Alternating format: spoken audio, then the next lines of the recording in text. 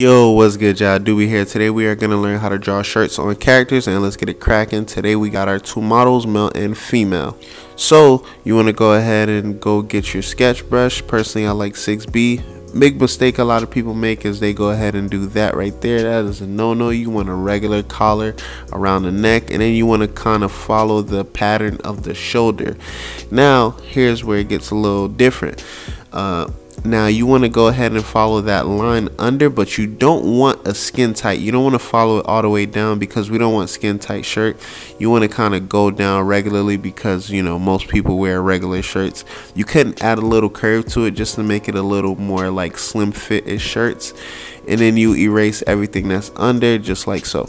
And I forgot to add, before you want to start drawing a garment, you want to make sure that you know exactly what you want to start drawing with, whether it's a long sleeve, whether it's a hoodie, or whatever the case is. But for the sake of the video, I decided to just do a shirt.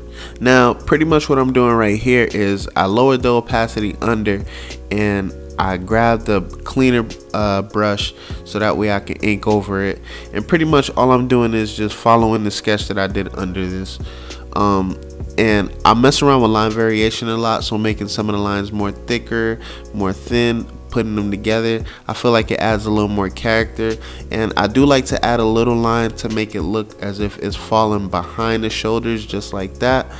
I think it adds to the shirt a little more. And then also I like to add a collar to the shirt because every shirt has a collar. So now that we have a shirt, I like to add more details. Personally, I like to add lines like right under the chest, just like that, just to show that there's like little folds in different areas and stuff like that. So right here what I'm doing is I'm picking a different brush so that way I can add some color to this dude's shirt. And what I did was I opened a layer under the layer that I drew the shirt on. Now there is faster ways to color, but this is personally more satisfying to me. So now that we have the coloring down of this dude's shirt, that is pretty much how you draw a shirt. If you want to add a little more detail, which I like to do, you add shading just like this. And yeah, that's pretty much a shirt on a guy. And now that we got this one down, let's go on to the female.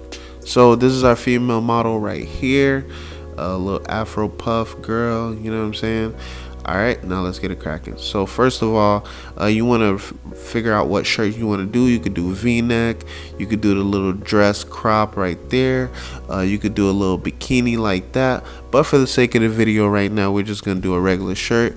You want to go ahead and draw a little C under the neck. And personally, I see more girls wear like tighter shirts anyways, so this one is also going to be a bit more skin tight, and you're just going to follow the shoulder just like that. The rest of the shirt drawing, you're pretty much just going to go ahead and go over the initial lines that you had, just the outlines, add a little collar.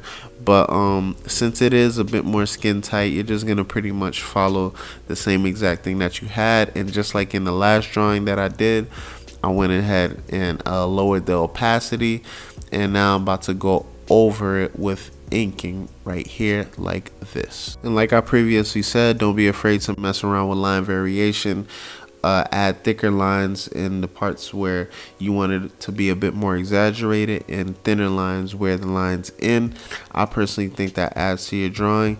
You go ahead and erase everything that's inside, and it's time to color. Pick your brush, and I chose the color yellow for the female. And that is pretty much how you draw a shirt on a female. Now I know these tutorials are a lot more simple, so if you'll let me know in the comment section what type of tutorials that you'd like me to do next, that'd be dope. Thanks for watching, and I'm out. Peace.